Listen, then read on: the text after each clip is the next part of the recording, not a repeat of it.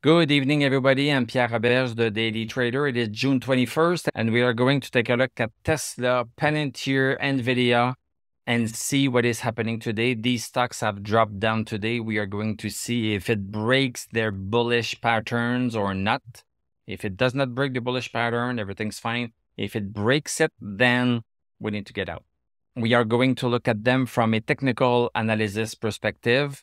My goal in doing these videos is to help you understand how you can use technical analysis to make better trading and investing decisions, but I'm not a financial advisor, so please do your own research and make your own decisions. So Tesla is down $14.99. That's 5.46%, closed at $259.46. Post-market, we seem to be down by an additional $2. So let's look at this on the chart. So this is the bullish channel that we were in, that we have been in for a while.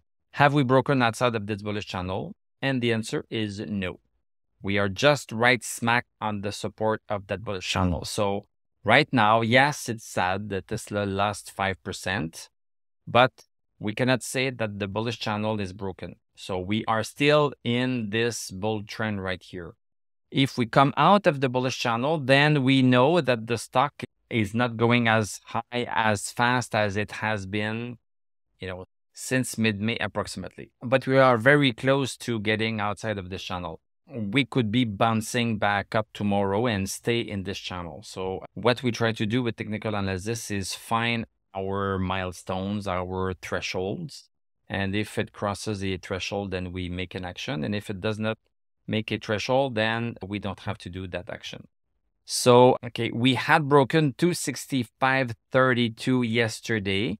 And as it sometimes happens, and we've said it in the past, having a break of a resistance for one candle maybe is not enough. Maybe it can get reversed. So this is what happened today. And we had also broken above this resistance, this channel resistance, and now we are just back in. This is not the best thing in the world, but these things happen. So basically what happened today is that Jerome Powell was interviewed, and he basically reiterated that he might have to do 2 more interest rate hikes. This is something that he had said the last week at the end of the FOMC meeting, but now he said it again, and I did not watch it this time, but maybe he said it in a different way and people got a worse impression. So basically, this is what has been happening. So the stock market is very influenced by emotions. So this is just a nice example.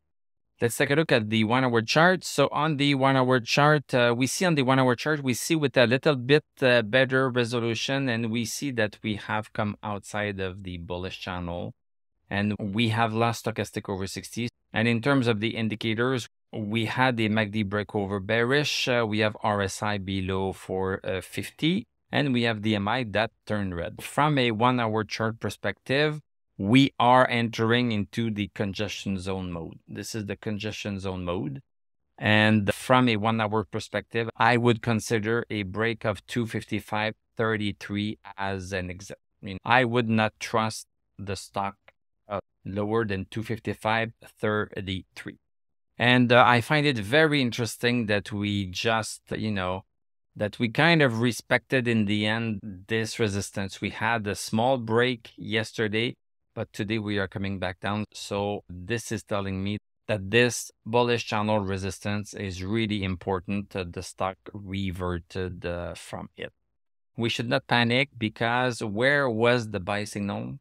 The buy signal was here at 180 something. The buy signal was at 180 something, and the stock is at 257. With technical analysis, it's really hard to catch the ultimate top, because you can say, well, yesterday was the ultimate high. It was not going to go higher, but nobody knew that it was going to come down today. It could have just continued up and up and up. Personally, I always wait for a reversal before selling. I never sell when we reach a resistance. I don't like to do that. Some people like to do that. I don't like to do that because we can just be going higher. And I have a nice example here with Tesla. So, we had this bullish channel right here, and we were touching this resistance very often. And yes, you could have sold here and bought here at the bottom, sold here, bought, sold here. But then at some point, look at what happened. The stock broke that resistance and it went super high and super fast. So this can always happen. This can always happen. And this is why I prefer to have a little bit of a reversal before getting it. And that reversal can be on the 1 hour chart. But if my reversal is on the 1 hour chart, like right now, I am taking another risk. I don't take the risk of having the stock go down and down and down on me, but I take the risk that the stock is going to jump back higher tomorrow and I will have to buy back at a higher price. So it's all about risk, and it's all about the amount of risk that you are taking, and it's all about which risk you are choosing to take. So let's come back on the daily chart. So on the daily chart, our stochastic is still at 82. MACD is still great. RSI is less overbought, but it's still overbought. And the MI just caved in a little bit. Let's take a look at some Tesla news. So Elon Musk hints at Tesla entering India next year. So I think this means that he is going to build a gigafactory right there. So this is great for the Indian market. And this is also great. There's yet another gigafactory that is being planned out. Tesla has the top 4 most American-made cars, only American automaker in the top 10. Wow, this is pretty impressive.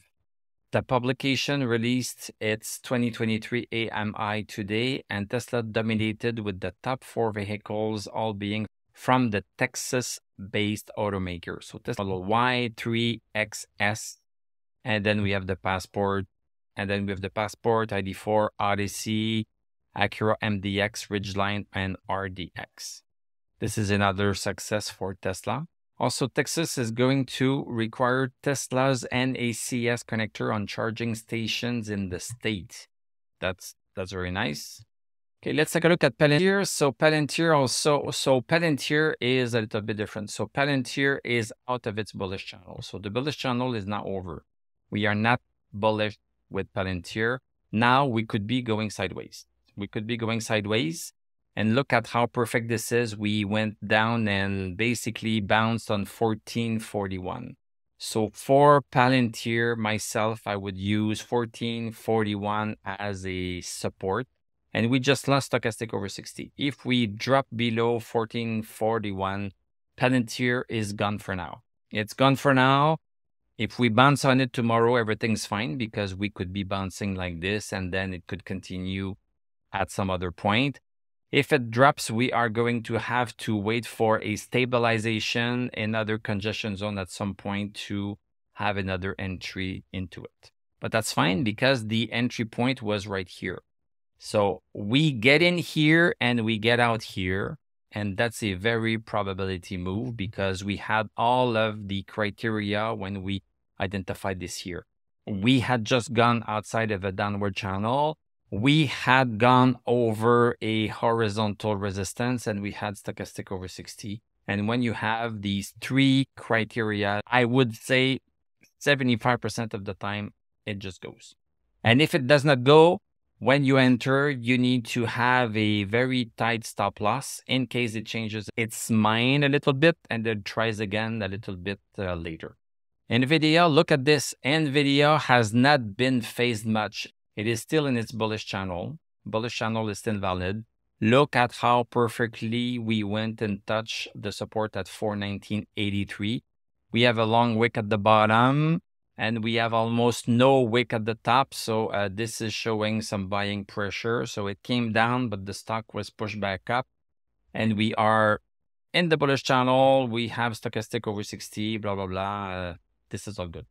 VIX is coming down further. This is quite impressive. We are down 0.68, closed at 13.19. We are getting lower and lower. We just broke 1348. So this is dropping like crazy. QQQ is still dropping down a little bit. It is forming a support here at 357.63. So when we break this, if we break this, then, it should be coming back to the support right here and test it. In terms of Dow Jones, it's coming down a little bit also, but this is not down much, just 0.3%. That's not a lot. Tesla is down 5% and Palantir 7%. The tech stocks have suffered a bigger drop. S&P 500 dropping to one of its support. Nothing to see here. Nasdaq Composite, the same thing. This is a 1.2% drop, whereas Nasdaq technology sector is a 2% drop. So we can understand a little bit. The tech stocks were hit a little bit more. And, gold is gone. Gold is gone and it continues to be gone. This is a shorting opportunity right there. Silver, the same thing. Silver is atrocious. Right now, I would not short it at this point because it just went too far, too fast. I would wait for a little bit of a bounce and then I would short it if I wanted to. If you short it right here, it can still work, but it's a bit more risky. Just depends on what you want to do. Bitcoin is up 5%. So yeah, Bitcoin is liking that a lot. Ripple, as I said, the Ripple stochastic is not over 60, so I don't believe this move up yet. So this is a fake until proven otherwise. USDX tried to go a little bit higher. It was not to be trusted because stochastic was not over 60. So it did what it was supposed to do, which is coming back down further. And NBM took a beating, so it's down 23%, and it's now at 35 cents. Look at the volume on this one here, 777K. That's a lot. So people just dumped it. With these stocks, with these penny stocks, you need to be very careful and have a very tight stop loss. If not, you can lose a little bit, and we just lost also stick over 60 at the same time. So this one will need to re-stabilize, but it is going to give us a cheaper entry at some point. So thank you very much for watching. Thank you for liking, commenting, subscribing. If you like what I do, you can become a YouTube member. Click on my TradingView affiliate link. I'm going to wish you a great evening. We are going to talk tomorrow, and I'm going to tell you à la prochaine.